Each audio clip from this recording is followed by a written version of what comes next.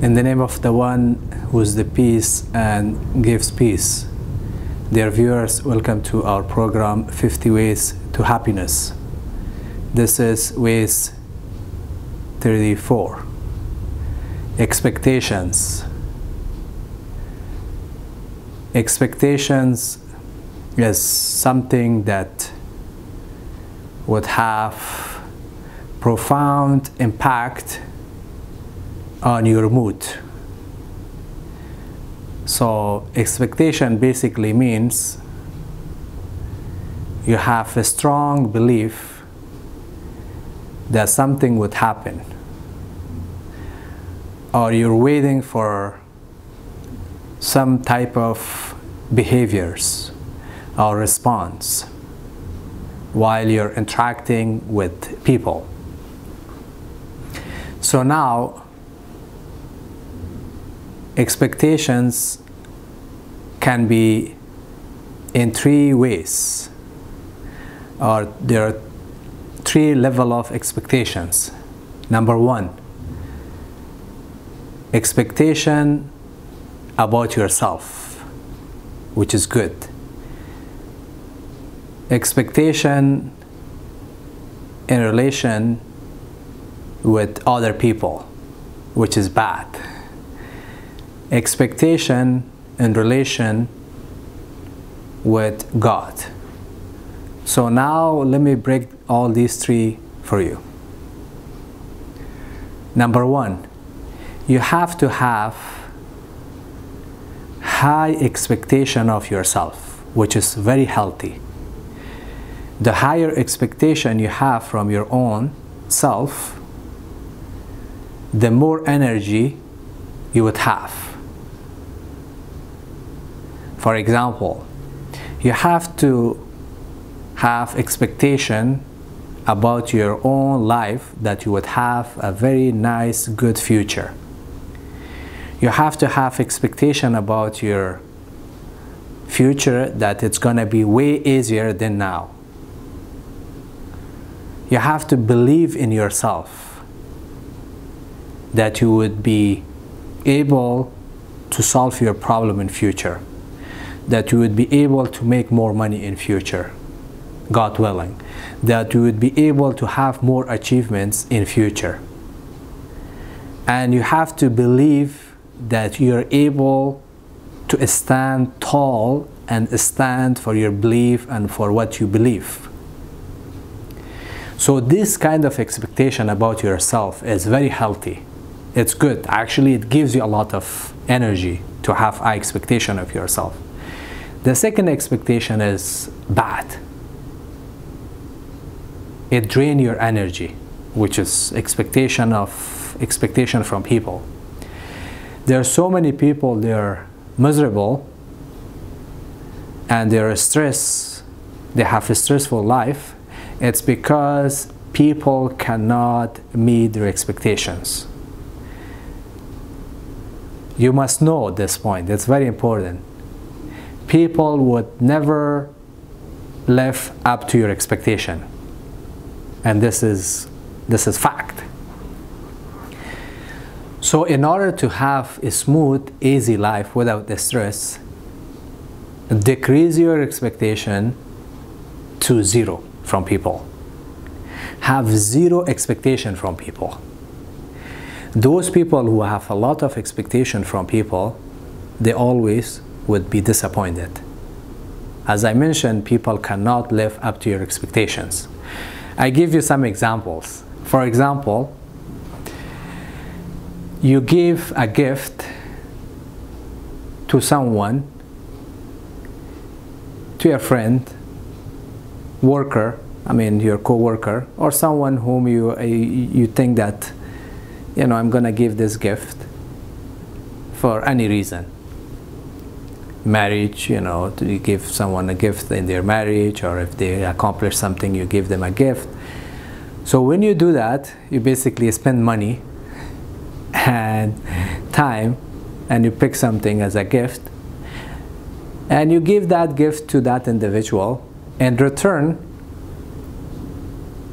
you do not get what you expect For example, sometimes people do not even like gift. They just say, you know, I don't like this kind of gift. Some people are, you know, rough to that extent. They say it in your face. So you become so disappointed because you wanted to see your friend or loved one to be excited when you know, thought about, you know, giving him or her a gift. So, for example, I give you another example. You invite someone over your house. You cook, you prepare, you know, different type of food. At the end of the gathering, they do not thank you. You feel so disappointed. Or sometimes you run into your friend, a friend that you haven't seen for a long time, and you run and you hack your friend, and in return he is gonna just, you know, behave in a very cold and, you know, a strange manner that you would be so shocked, because you were expecting a warm, you know, treatment from your friend. At least, you know, to be excited. I mean, when you become excited, you also expect your friend to be excited as well, seeing him after a long time. But in most cases, it's not the case.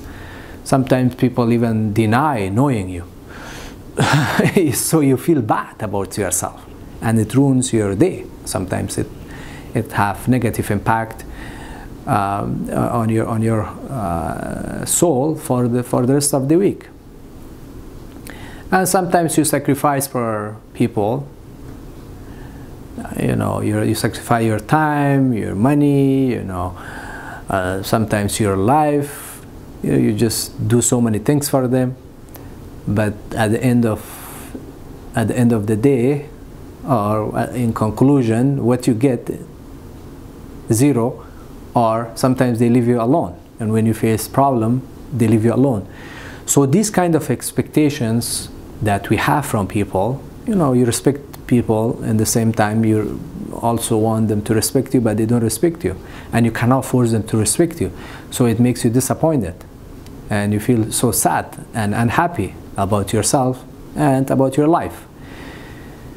This is also bad, to have expectation from people. Number 3 level of expectation is expectation from your Creator, expectation from God. If you have expectation from God, which is good, you're always positive, and you always believe that God is good, and He's going to provide good things for you, and He's going to show you a way to get out of your problem, or He is going to solve your problem, and He is going to give you more. So the more expectation you have from God, and you know, the way you think about your Creator, positive thinking, being positive about your God, the easier your life is gonna get. So number 1, expectation about yourself is good, expectation about people is bad, expectation about God is good. So how we can solve this, how we can practice it, and how we can bring this information or knowledge into practice. Number 1, any activity you do in relation to people or anyone that you interact with, always make sure that you have good intention. Your intention is to seek pleasure of your God, not to get a good response, not to get, you know, the same gift that you gave, not to have the same party that you had for your friends, or not the same type of food that you prepare for your friends or family. So if you do your activities, your deeds with good intention while interacting with people, if they do not respond the way you expect, you're not gonna get depressed, because you already had your mind that you do it for the sake of your God, to get reward in the hereafter. If people respond positively or understand it and appreciate your effort, your energy, great. If they don't, you're not gonna get disappointment. Number 2, talk about your expectation. For example, if you go somewhere, let's say you want to go to work and you want to work some company, or you're a speaker, or you're some kind of professional, and you want to do some kind of work for people, make it straight ahead at the beginning. This is my fee. This is what I expect. Or if you do something and you want something in return, for example, if you're helping someone, if there's money involved, make it clear that I do this, I charge.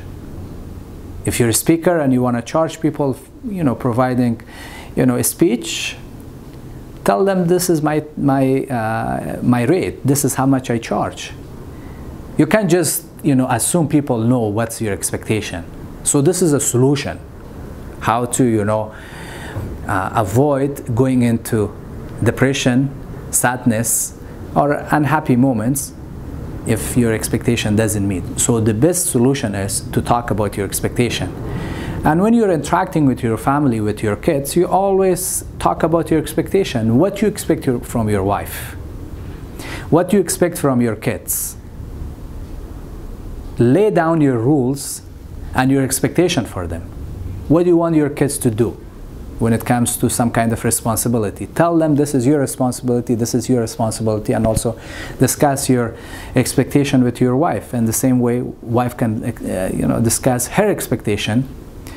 So talking about it would help a lot of, would reduce a lot of stress. So expectation can be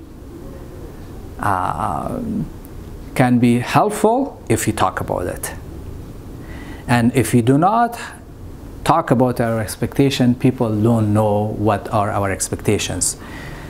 So I hope you will find this reminder beneficial. And if you do, please make sure you share this with your friends and followers. Thank you so much.